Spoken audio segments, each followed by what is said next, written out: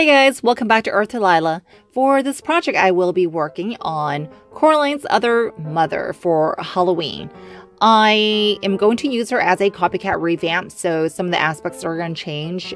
For instance, I'm adding some gloves and I'm changing the dress. Instead of those little white polka dots or diamond shapes on her dress, I'm creating stitches instead.